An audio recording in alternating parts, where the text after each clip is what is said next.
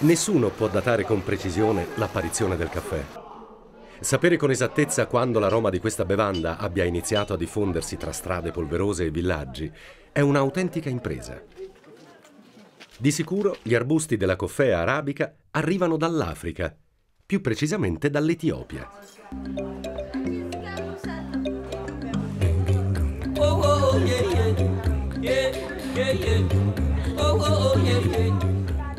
I popoli di questo paese conoscono il caffè da oltre 5 secoli ed hanno avuto tutto il tempo necessario per sperimentare ogni forma di consumo, per arrivare fino alla bevanda che attualmente conosciamo ed apprezziamo.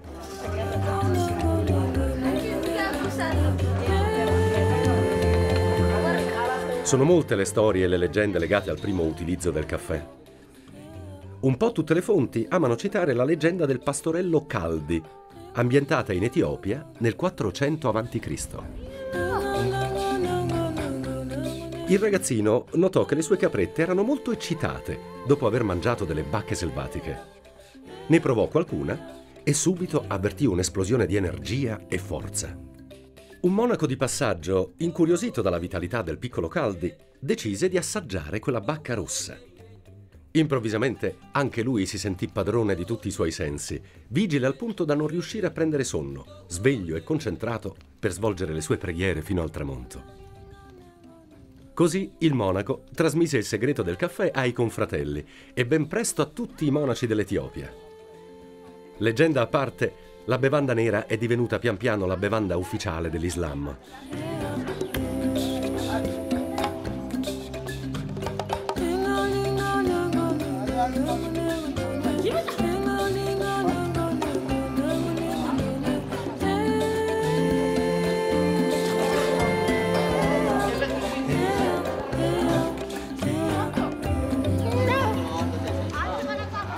Per molti secoli il caffè è stato mangiato e non bevuto.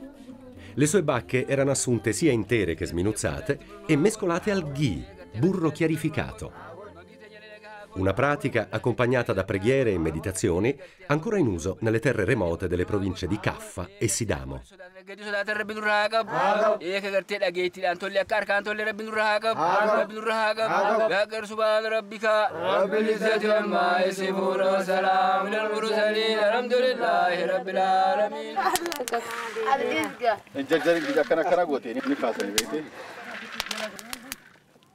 Nel tardo Ottocento, grazie agli scambi commerciali tra Occidente e le civiltà arabe, si diffonde l'uso dei chicchi tostati e il caffè viene apprezzato anche da comunità non islamiche.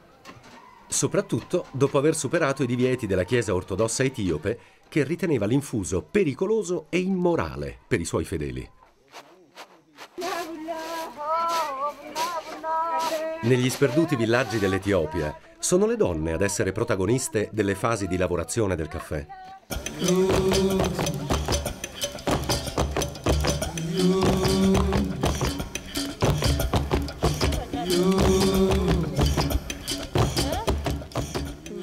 Gestiscono con cura e maestria l'essiccazione delle bacche, la frantumazione delle bucce nel mortaio, la setacciatura, fin quando i chicchi, tostati e frantumati, danno origine alla preziosa miscela destinata alla preparazione dell'infuso per l'intera comunità.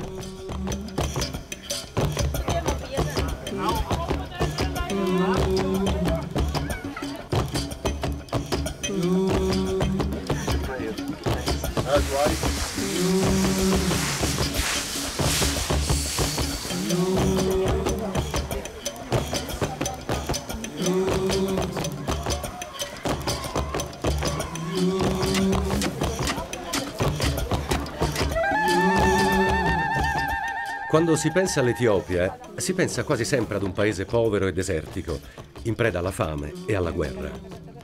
Si dimentica però che questa nazione ha una storia e una cultura tra le più affascinanti dell'Africa orientale, un incredibile mosaico di razze ed etnie, unite dalla grande passione per la bevanda nera.